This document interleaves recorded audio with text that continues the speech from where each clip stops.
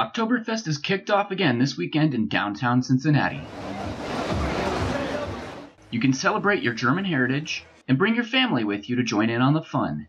The festival even held the world's largest chicken dance on Saturday, a tradition that's been going on since 1994.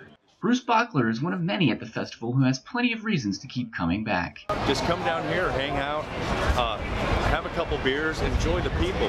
Everybody along the walkway here is very friendly, they're engaging, it's really fun, it's really a good time.